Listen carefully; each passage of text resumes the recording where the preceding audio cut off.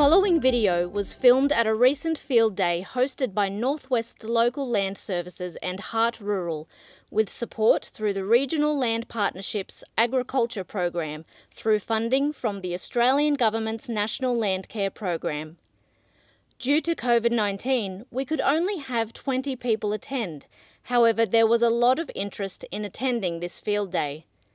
As a result, the following video was compiled, which runs for 60 minutes. This video is of Dr. Rob Banks describing a soil pit. Soil is the most important asset you have on your farm.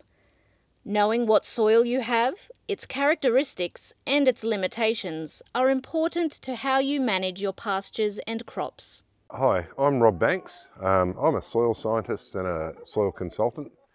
I've worked in the Northwest for about 32 years, helping people to see all the qualities of their soil, and a lot of times you can't see those unless you dig a hole and jump into them. And sometimes the land management from the past or the current land management affects the way the soil looks on the surface and certainly the way it's producing. So until you understand what your soil resource is deep down and how to use that, it's quite a challenge to manage land. And I think field days like this give people an opportunity to think about how much more water they can put in their soil, how better they can manage their system, and at the same time probably produce better. Basically, we looked at one cropping site, and there's some serious structural decline issues there from compaction and probably from a history of lucerne growing in that paddock. So the moisture going into the soil and being used by plants was quite limited. So the production was really limited to rainfall feeding the top few centimetres of soil. The second site we saw was tropical pasture established in the drought. So it wasn't, the most fantastic example, but in the next few years as that thickens up, we could see already that the soil had changed, that the structure had improved significantly, and that moisture was being stored deeper in the profile. And as that system drives itself and roots get down a couple of metres, that soil will really open up and enhance that production by storing at least 5 times more water than it would have under the first profile. And then the third profile, which I'm standing next to now, is native pasture that's in the process of being renovated because it's had African lovegrass invade it. So they've pasture cropped it and grown some oats to have some feed. And it's interesting because it's got a history of permanent pasture. The soil here is really open and has the ability to store water to great depth. If it transitions to tropical pasture, then those pastures will be able to use that moisture and structure at great depth. But the risk for all 3 of these soils is structural decline. And the solution to getting plants to do well in this environment and to produce well is to get as many roots into the soil as possible and down as deep as possible. And that facilitates great water storage, which feeds your plants for longer. The plants are laying down more organic matter and helping look after the surface structure of the soil. So I've had a fair bit of experience in working with soils, often difficult ones, although sometimes, even some of the most perfect soils that I've seen in the world have issues that typical agronomy can't just solve. The soils in the Horton Valley, a lot of the clay minerals here are sort of 60 to 200 million years old. You're looking at soils in North America that are 16,000 years old. It's very, very, very difficult to compare. It's not very often you get to sort of go down this deep and see what the soil structure's doing. I guess this soil may have been a nice self-mulching vertisol at one stage, but at some stage, either after white fellas have arrived or long before that, it's had this silty layer deposit over the top. So the problem with silty stuff agronomically is it's very easy to to pound all of the pores out of it. So you end up with stuff like this. And it's very hard for roots to grow. See how they're growing sideways through it? They're finding little tiny pore spaces or even just fractures from machinery traffic or what have you. A lot of them are going sideways. You can break it any which way you like, but you should be able to see lots of holes there, and there's very, very few holes in it. And the problem with silt is once you wet it, you get the air out of it, it just packs down. It's a really good additive to cement because it helps fill all of those pore spaces, and then you'll see, yeah. So once you've taken the pore spaces out of it, it's a bit of a challenge for a plant. And obviously we've had fantastic seasons for a little while, which has been great. And you know, you can grow crops with robust seeds in this because they've got a fairly big store of energy. When it gets wet, it'll disperse like the bottom of a good dam. That's what you want, that nice slimy layer that fills up all the gaps. And that'll really restrict water penetration. And if you have a look here, it's only where there's really good cracks through the subsoil that the roots have gone down in any mass into it. So even though there's a lot of moisture in this, like quite a lot of moisture, it's having a hard time getting it out. As you go down the pit, there's quite a bit of moisture as well, but it's less. And even though it's almost workable, the problem with heavy clay soils is they have an enormous water holding capacity before it's available to plants. So if you take a sand, for example, and you put water on it, you have two things going. You have what's called an available water band. So difference between saturation and drowning a plant, and a plant being unable to suck water out of it, is the difference between saturation and what's called wilting point. A wilting point in a sand is about 1%, 2% moisture. And so all the moisture that falls on the sand is available to the plant. Wilting point in this stuff is about 30 or 40% moisture. So it can be quite moist, but plants can't suck it hard enough to get the moisture out. The main issues here are probably structural. If you're in Germany, they love silty stuff because organic matter builds up it and everything, but we're in Australia. Once your annual average temperature gets above about 20 degrees, you're burning organic matter. And if you're in Northern Europe, all you need to do is farm it, throw out a bit of dung, and your A horizon will get deeper and deeper. So I've seen stuff like this in Europe where this sort of material ends up as being a 2 metre deep A horizon after 200 years, 300 years. We don't have that opportunity here, particularly not in a cropping system, because your production from your plants is too limited. It's too short.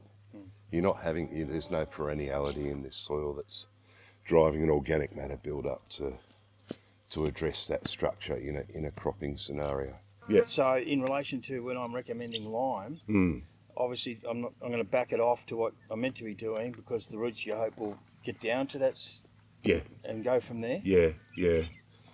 In a cropping situation, you might need lime to kick it off. Yeah. And for pasture as well, or not really? Well, with a pasture, they're pretty tolerant. You may, if it's really acid and you want to grow something that's not consul lovegrass, which is a poor performing tropical, it's still quite good, but if you want to use something that produces more food, generally, they probably like a slightly more neutral start. Once they access that, they'll start cycling it. And they'll do it quite well. You can see, this is really interesting. So that bleached layer, that little A2 horizon's had everything washed out of it. That pH there now is about 4. Yeah. So it's pretty acid. Yeah. And so you've probably got a water. Well, you've definitely got a waterlogging effect, because we can see that in that bleached layer. And you may well have an acidity effect there when it's wet. Yeah. Yeah. Yeah. It shows up in the soil tests, doesn't it? Yeah. Yeah. And the other side was now nitrogen. Everyone's going about fertiliser and so on. But at that lower level, we were down to 1%. Was that to be expected, or is it something we should be concerned about because there's no reserves left? I can't really answer that. That's okay. Yeah. It's I think most of your end nutrition is really responsive in the top with crops. Yeah. Yeah. And a lot of it's just going to come in from your near surface roots anyway. But yeah, that's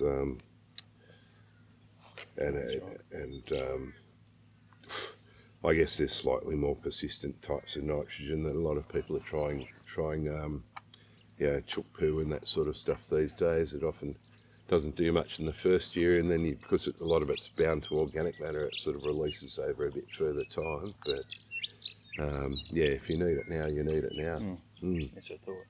Here's a bit of the old stuff. It's still hard, but most of it has all these roots. You'll still find hard bits because, as you say, there's a hardish bit there. There's another hard bit. The pasture's had a hard life and it's not very old, which is also why the roots aren't going fabulously deep. But they are going down. If there was a bleach day if there was a bleach layer here like there was over there, it's gone. No longer water ponding on top of that B horizon. May still be sodic, may still be a bit sodic, but it's not a problem in the pasture. And you'll notice that where you had these big domey things over there, you can still see there's a bit of a remnant of that larger structure in this soil, but it actually breaks apart to much smaller pieces, and there's roots not just going on the surfaces of the soil aggregates, they're going straight through them as well. So they're getting their nutrients and water not just from the surfaces of the big bits, they're going into it. So your moisture storage capacity in this has been enhanced by the roots creating that porosity. And you'll see that this subsoil is still a pretty heavy clay. We'll get it where it's been smashed a bit by the machine. Get a bigger machine. Get a bigger one. It's got lots of little shiny surfaces on it, and that's from where the soil's been made to shrink and swell across itself as it wets and dries. And so that means it's one of those soils that shrinks and swells and loosen can do damage to. Right? So, but even so, that's like that big lump because of smear. But even so, I can still break quite small pieces out of it. And if you go and excavate some of these tropicals, you'll find that their root mass is there's one here too. There's this one here. It's not a ryegrass, just checking. And you've got an abundance of roots around there. You've got deep adventitious roots going all the way to the bottom. They're coming out right there. Over time, I'd expect that root mass to extend to about 50 centimetres in that big ball, and then a lot more roots going down as far as 2 metres, and utilising the whole profile. So what we're looking at is hasn't rained much when it was put in, hasn't had a chance to take off really yet, and if we sort of get another full season or two in here, this paddock's going to go gangbusters, because you'll be storing the whole profile full of moisture, and you'll be producing a lot more dry matter than you can with other pastures. So, and fairly high protein. So it'll be going really well. But you can see that it's actually repaired the soil. It's really opened it up, and where those fibrous roots stop and you follow the smaller roots down, even down there, they're actually opening up the soil. You can pull small bits out. You've still got the large structure. There it is there. It's been broken up into things that, if I didn't have COVID hands from not doing soil, I'd be able to pull them out. It's been broken up into really quite small pieces, roots inside and outside. And that's the, I would expect that this profile would open up like that to at least a metre 50. So there's, yeah, like I said, it's a feedback mechanism. The roots create the pores, which create more moisture storage. The roots follow the moisture storage, and so on and so forth. And they've just got the capacity to do that, these tropicals. So it's actually a great pit. It's a really good pit to have a look at it and see what it does. So is there any way of enhancing the roots this summer by letting it get really high before you graze it, or? Yeah, I would. And that'd get the roots right down there. Yes, yeah. Rule of thumb with the tropicals is your roots are at least as deep as your height, plus about half. With the natives, it's often less than the height. Part of the reason for that is a lot of our more palatable, grazable natives were wiped out with the first 10 million sheep that walked across them.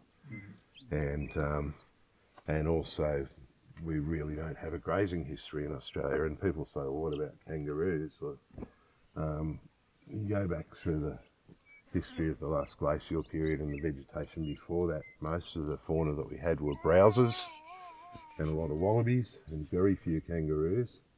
So it wasn't until the last glacial maximum when this area became a bit more arid, and after which there was no megafauna left for the blackfellas to eat, so they started burning to encourage open areas, to encourage kangaroos. So lots of kangaroos in the environment are a relatively new thing in terms of the evolution of our pastures. They used to be something that was not as common, and they've really gotten away, really in recent times in terms of the evolution of the native pastures. So that, and the fact that DPI and what have you really has never done any good work on native pastures to developing cultivars that produce more and that tolerate grazing better. I think, in some cases the horses bolted a bit there. There's nothing wrong with natives, and I think they do really well in conjunction with tropicals. So I've got clients who keep a third of their place under natives, and when they're grazing their tropicals, they always have a gate open between these paired paddocks, because quite often the tropicals are a bit soft and a bit rich, and they'll go into the natives to get some fibre. And so the use of this stuff doesn't mean wipe out everything else. For a lot of people in their farm plans, if you use them together, they're quite productive. The only thing I'd say with this is legumes. I'd be probably drilling. It's interesting when I work on the tablelands. I've been on properties that have been aerially supered for 50 years, and they go, "How much super do we put on?" You've got about 700 years of reserves there. And the problem is they've acidified things, the legumes, so the pastures aren't growing real well, and so on and so forth. There's 112 or 117 different types of phosphorus in the soil. 3 of them are available. But it would seem that the more diverse and lively your plants are, with your legumes and your grasses and what have you, that there are bacterial assemblages that start moving that unavailable phosphorus into the plant. So if you come from somewhere near Tannerfield and you're asking me how much super you can put on, so why don't you just dig up your place and sell it down here so you can throw it around? And some of the best operators with tropical grasses have put phosphorus on twice in 30 or 40 years. and that's been sufficient to dry for legumes. So it's not something that it's something that'd be high on the priority list if it was low to start with, and then be interesting to see what kicks along afterwards. You know, and I think the days of annually putting on something are beyond most of us anyway. You find with your work with the tropicals, because one of the issues here, we've got potassium binding, because tropicals are related to sorghum. Yep. Like here with our brands, the ones that have got potassium in them and nitrogen, tropicals go off their nut. They just explode. Because potassium, phosphorus and sulphur minor things. Yep.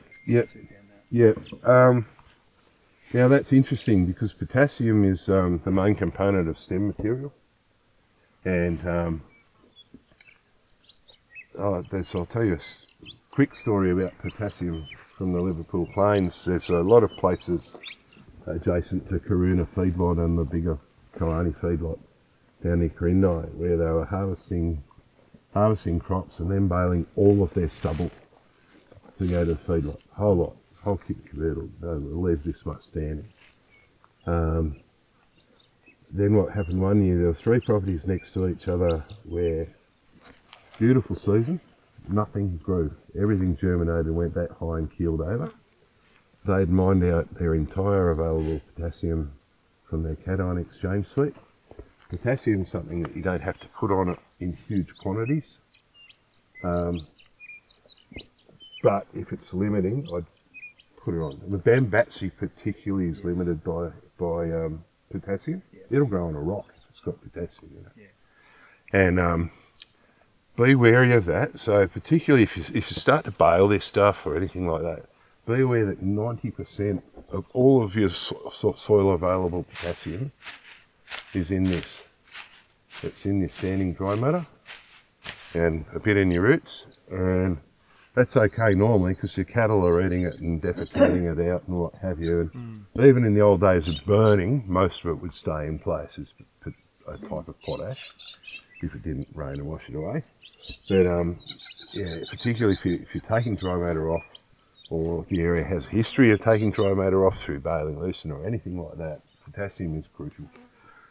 The solution to these guys, instead of putting on a few hundred kilos of potassium per hectare, they have to go to 10 tonnes per hectare for 5 years to get the potassium back into the exchange suite. So if you've ever looked at a cation exchange capacity, it's got potassium, magnesium, calcium and aluminium, and I missed one. Anyway, doesn't matter. And they're cations, they're metallic ions that are bound loosely to organic matter through an electrical attraction and loosely to clay particles through an electrical attraction. And it's a generic measure of soil fertility, how much of these essential metals or potentially toxic metals are there and how they affect root growth and that sort of thing. Because the plants need potassium, they need magnesium, they need calcium, they don't need aluminium, which is why we measure it, because if it's too high it's a problem. Now the problem, once you take it out, take potassium out of that little electron cloud around the organic matter of the clay, is all the others just fill the hole. So you end up with it's like a little galaxy of stuff. And you have to really push it hard to get potassium back into that exchange suite. The rest of it's just leaching through the soil or going directly to a plant. It's really, really hard to get back. So if you've got low potassium, for heaven's sakes, deal with it now. It's something that once you reach a certain point, you probably won't have to deal with much at all, unless you're harvesting your dry material. Getting a bit slow to deal with it now.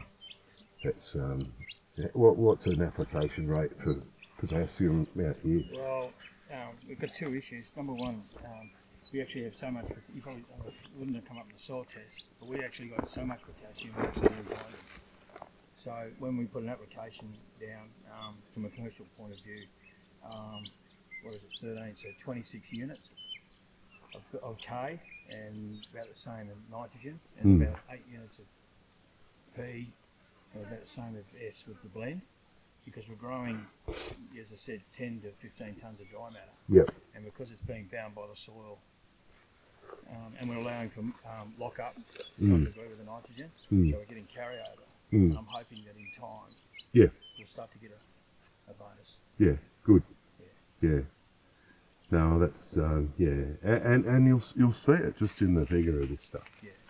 Because and if it starts being beaten, turned into dung, you know, growing, dying, composting on the surface, etc., etc., it's going to.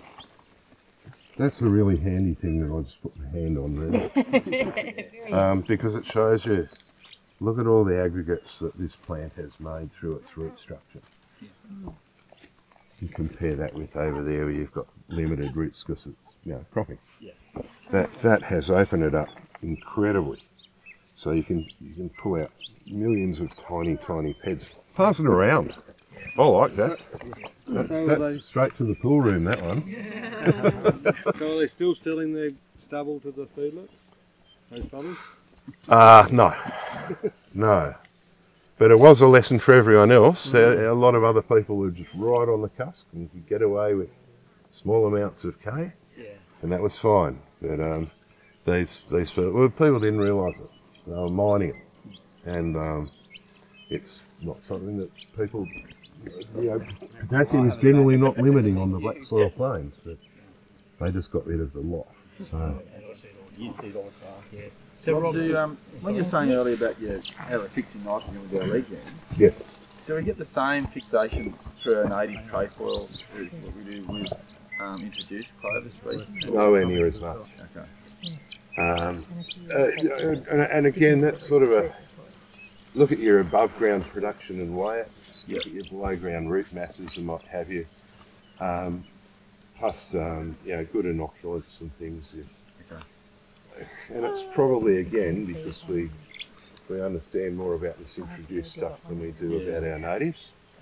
And I was in a paddock the other day that we were pulling up some arrowleaf and some of the trefoils and what have you, and the arrowleaf had nodules on it like peas, and the nodules on the trefoil was probably 0.5 mil. Okay. So they're just their nitrogen fixing capacities. There's just no one's worked on them, but you know, help it out. There's so much of it this time of year, isn't it? Like it's just got heaps of it, heaps of native stuff. And oh, look, it's all helpful. Yeah. Like we're just looking at one way you can manage this land, you know, and it's certainly tropicals are very beneficial for restoring structure, for increasing your water storage and increasing your production capacity with stock. But there's other reasons not to do it as well. You know. Rob, coming back to a commercial sense, the difference between these two paddocks is chalk and cheese. So from a commercial sense where we're looking at a cropping rotation, really for us to maintain this structure without screwing it up, how long could we crop it for? What sort of period in time if we had to from a commercial If you wanted to crop this? Yeah. Oh gee, not very long. 2 or 3 years. Right. Because it's a system that's being fed by the plants. Take the plants away, you're really going to knock it around fairly quickly.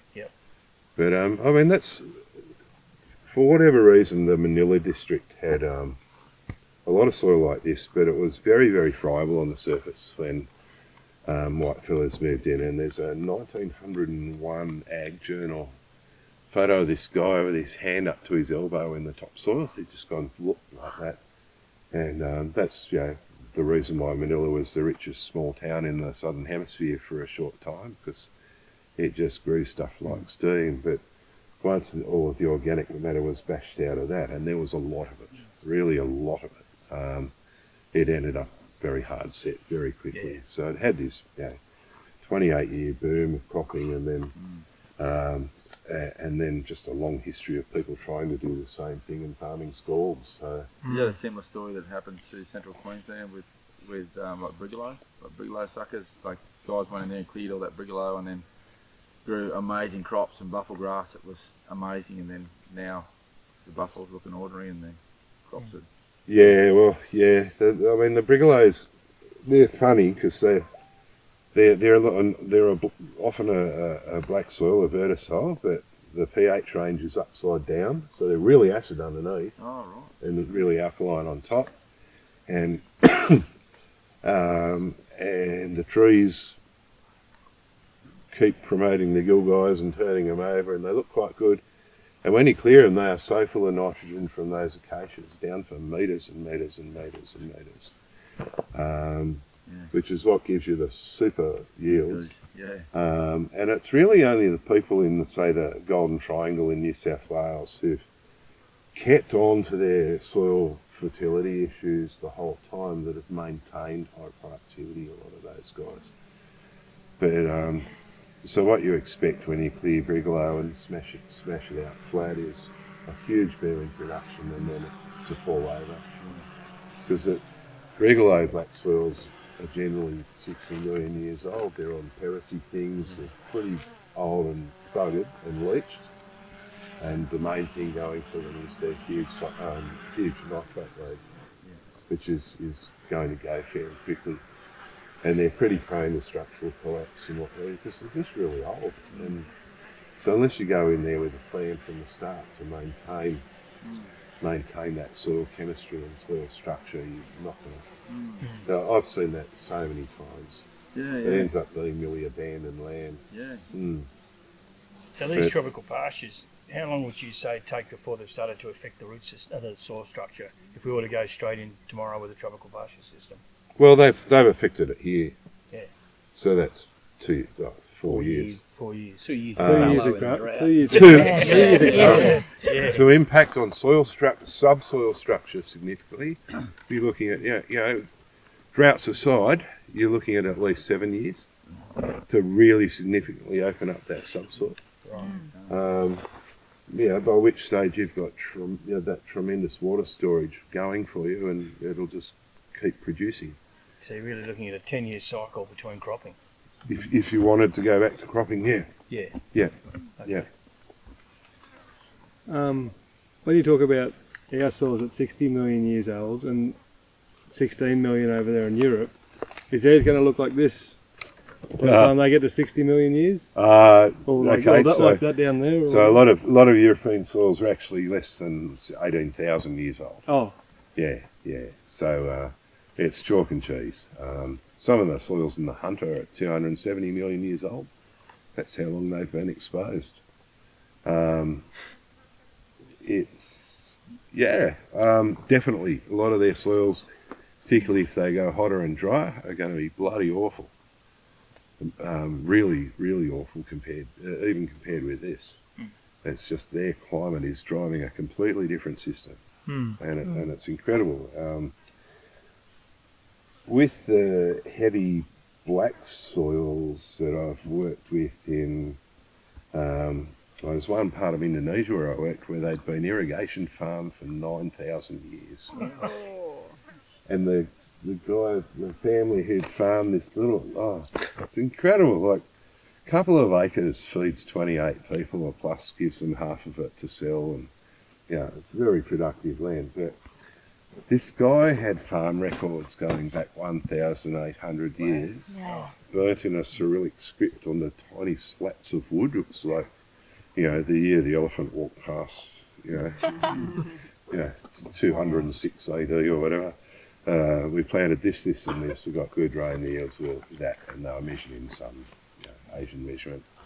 And the guy just had a shelf full of, what's this? Oh, yeah, they're the farm records. And you could tell me everything they'd done. Wow, that's incredible. And but the incredible thing about that to me, his verticiles, his black soils, cation exchange capacity in the Liverpool Plains on a good verticile that's weathered out of relatively fresh basalt, or a nice fresh black verticile in the Horton Valley, any of that. Cation exchange capacity can be 70 or even 150 and sometimes higher. His cation exchange capacity had gone down to 20 in that time, so it clearly had an impact, but the soil structure was exactly the same as it was originally. It was still behaving well. It gave me a lot of hope actually for Australian agriculture on those heavier soils that, you know, here's a food production system that's really intensive. It's lasted nearly 10,000 years and it's still going well. And if they correct a few small deficiencies and they're rotating with peanuts and rice there, they're getting really good results even now. They can't quite get to Australian yields, but their produce of rice, Australian yields are sort of around 10 tonnes per hectare and up. They can't get that far, but they're growing up to 3 crops a year.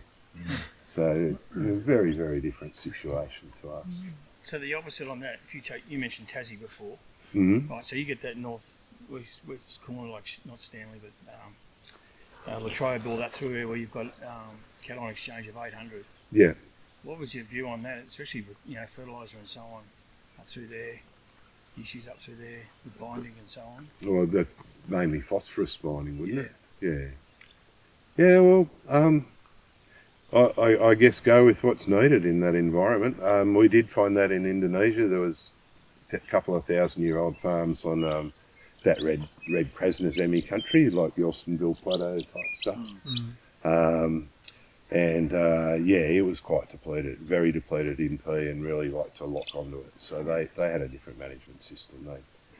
And the sad thing was, in a way, that because their agriculture is so intensive, they've got no room for animals in their agriculture. So they had no source of dung except for their own to put back into the land. So if it had been there 100 years ago, people would have had a buffalo. And only the rich people have buffaloes now because you have to buy grass all the time to feed them. And people have to climb mountains to cut the grass to carry it down to the buffalo. So a tractor costs about a quarter the price of a buffalo to run in a year.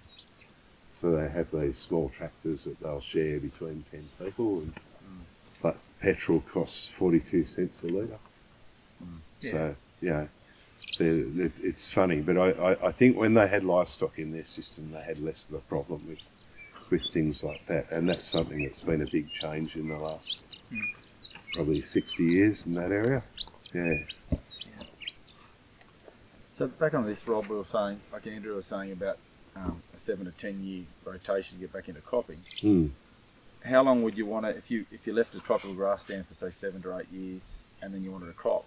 How many years of cropping before we're starting to really damage before? Not very long. Okay. Not very long. I mean, you probably get good yields in your first year or two, and then you'll end up having structural issues because, like I said, when I worked with stuff up in the hand, even though in its dry state it's got great structure, as soon as I smashed it up a bit and ground it up in the hand, it turned into slop. Yeah. And that's, no matter how careful you are. So pretty much two cropping years can undo 10 years of good tropical grass work. Yeah, I think so. Yeah, right. It's well, it's also the value of the pastures themselves compared to what your other activities are. Yeah. Dictate that. A lot of people who go to the effort with the tropicals have them in for 30 years without changing a thing. The only thing that's changed in the last year is the mycete, all of the clover seeds, all of the legume seeds gone from the Boggabri district. And so for the first time in 30 years they've had to direct drill their legumes back. So in this country, we've got like the top 30, probably what is it, 2% carbon or something mostly? Less than that, that's the problem. Still worthwhile trying to chase that carbon dollar or not? Oh, I think so, yep. If you come up with a really good plan for managing it. And make sure you and this is, it's carbon. The way I look at it is if you put in the effort to grow a really good pasture and you started from a low base, with the increasing price of carbon in it,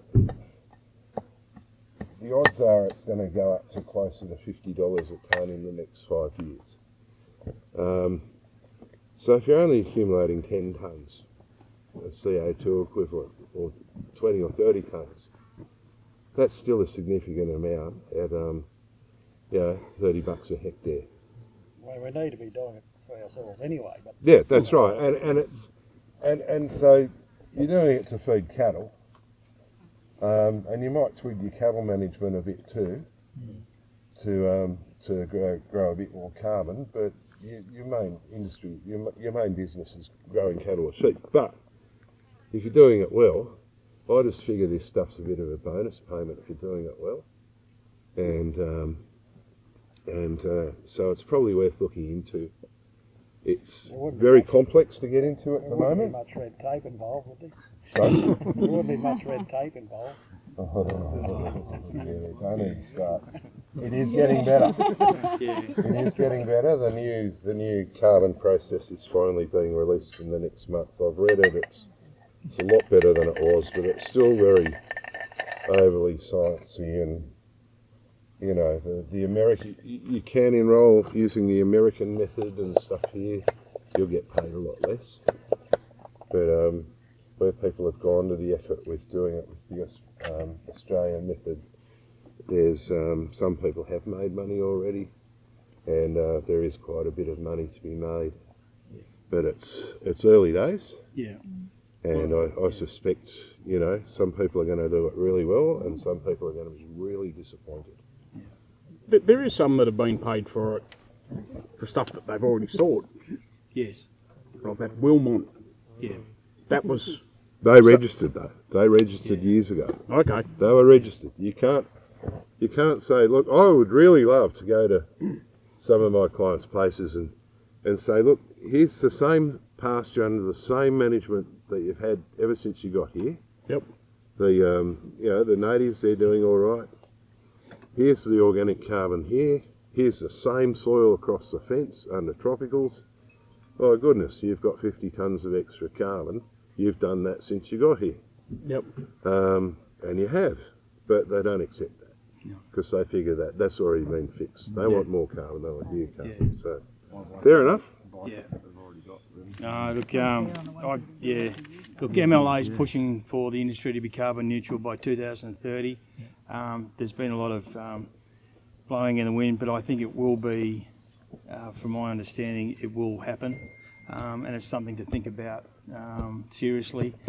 I've investigated further with certain firms, maybe waving the magic wand, but when I look through their employment, they've got more lawyers and consultants. I get a bit nervous.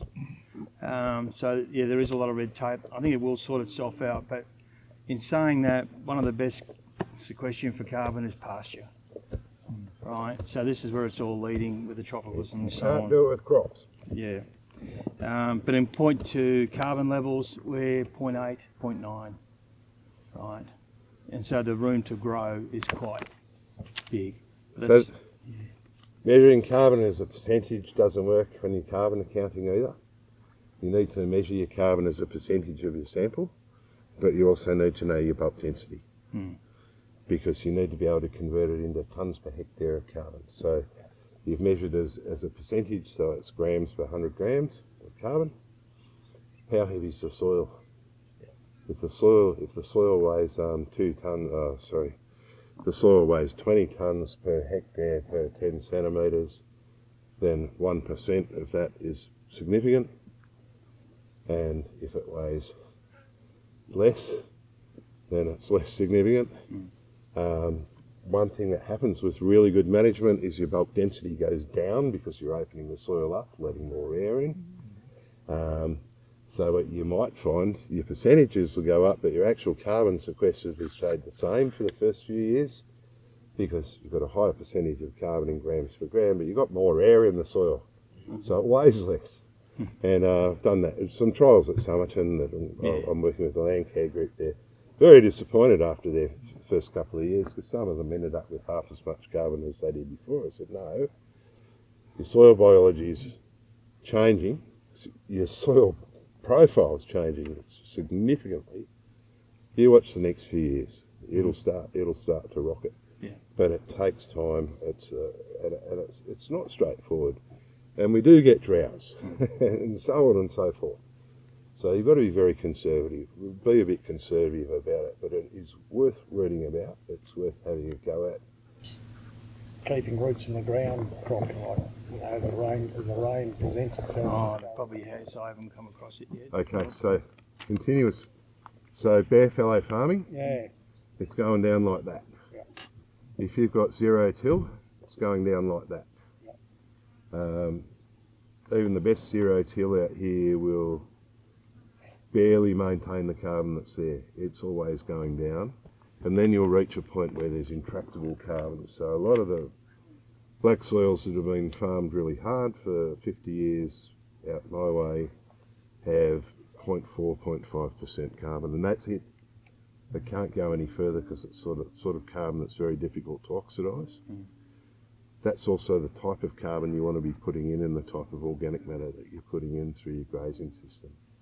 So if you're in colder areas, some parts of Victoria and Tassie and a few parts of the tablelands here, you can use cropping systems to accumulate carbon.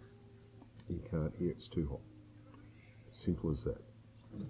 So it's just like flicking a soil biology switch where it'll even, carbon will oxidise to the air here without fire. So yeah, it's just a different system.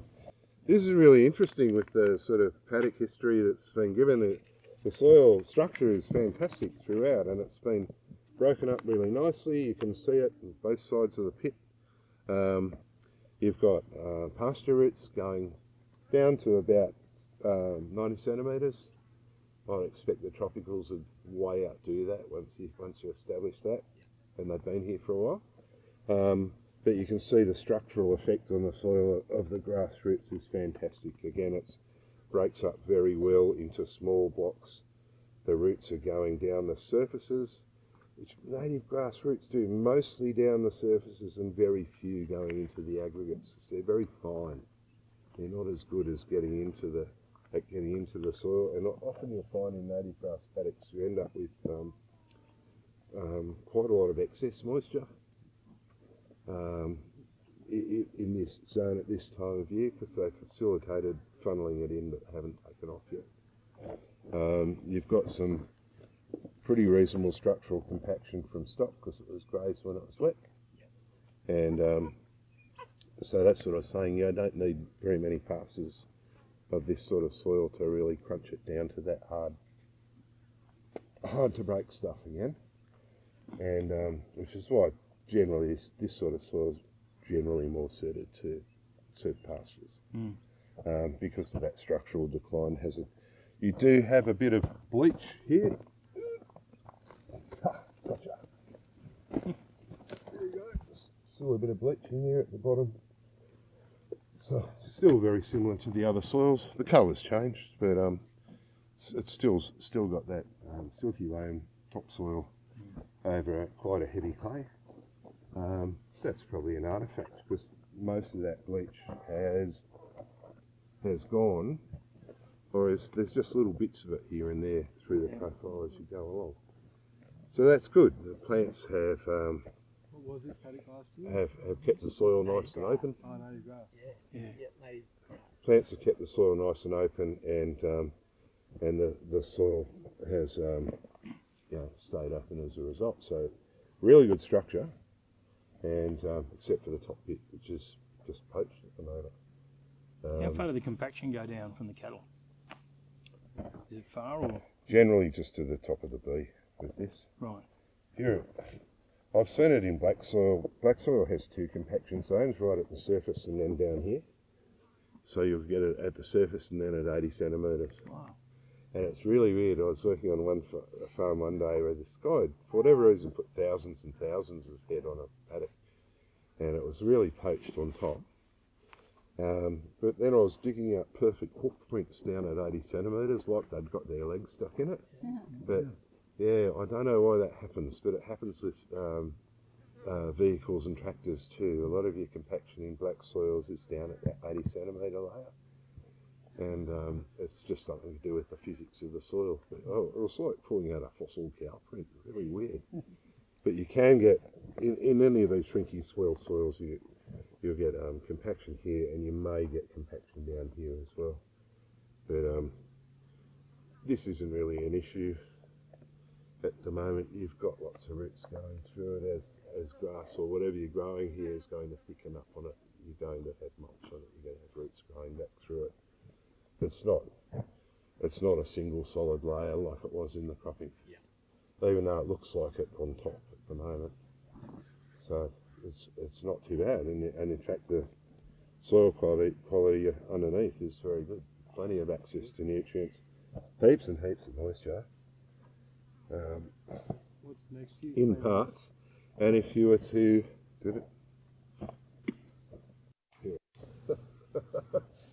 any of these, what's this? Oats, isn't it? Yeah. Oats. Just follow just the oat root ball down because it's got in good structure. Follow the oats down. Where does the shag under that? Just peel that. Sorry. Yeah. And then it's and then right next to it's quite dry. So that's showing you really well how roots funnel water into the ground. Absolutely amazing because here it's quite dry, and here it's just it's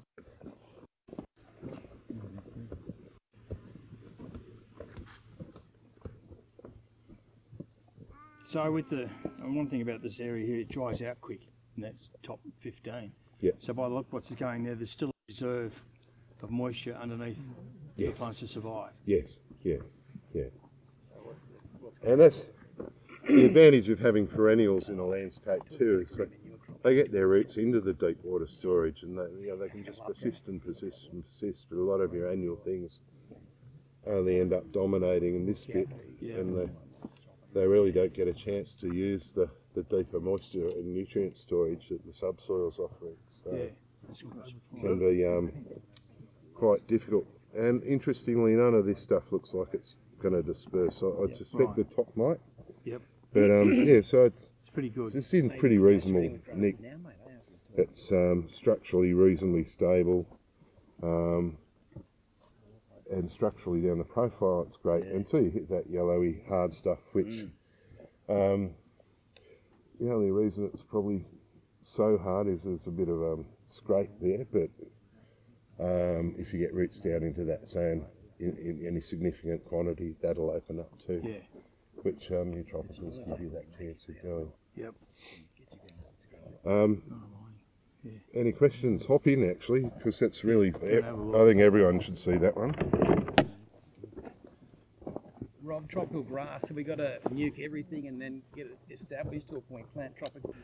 My name's Andrew Jack. I'm a senior agronomist with Hart Rural. We're based at Manila and Barraba. We cover country from Tamworth out to here, Upper Horton, and across to Bingra. We deal with mixed cropping, dryland cropping, as well as irrigation, and pasture. Tropical pastures is our main enterprise here. Today was especially important because we got back down to the basics. We actually don't know what the soil constraints have been, and the best way of doing that was actually just digging a big pit and getting Rob Banks to come along and give an independent view of what's been happening with the soil. Luckily with the owners here, with Johnny McDowell and family, they were quite keen to take this on. They've always been looking outside the square to improve their farming operation. And we've had a really good turn up here of the district, and we've learned a lot of things about what's happening below our feet, which will help with maintaining a good sustainable production system within the district. Look, it's a large area and we've had a really good turn up, and it shows that everyone really wants to know what's happening below their feet, and they're really keen to get some answers to how they're going to go ahead within this climate. There's been a lot of questions asked. I've walked away, I've probably asked too many questions, but there was so much to learn here. If you haven't gone away today with a new perspective on how to handle your farming operation, I'll be very surprised.